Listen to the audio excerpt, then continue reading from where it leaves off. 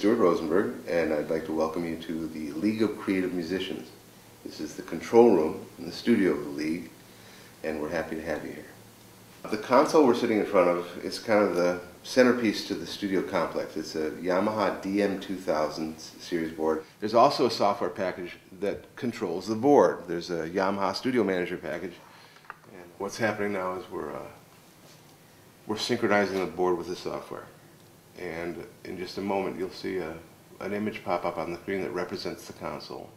What we're able to do now is we're able to take our session, and we're able once again to record the session into a Studio Manager file and save the file. So any of the changes that we make on the board can be saved to this file and then can be brought up at any time. And this will include all the patch libraries, it'll include all the settings, it'll include all the specific changes we've made to any of the channels. And then we've also got the ability to take a look at an individual channel. Now this view allows us to take a look at gating, compression, equalization, routing, sends. If you want to take a look at some of the built-in effects from the board, for instance, we've got Open Deck over here, and Open Deck is a tape simulator. And you get to actually look at the tape machine, which is kind of fun, and you get to use the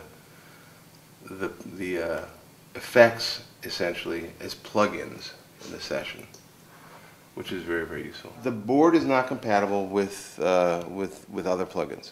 These are all dedicated Yamaha plugins in the board. And don't forget, we're working in the console, not in software now. Once we move back to Pro Tools, for instance, we've got access to all Pro Tools plugins.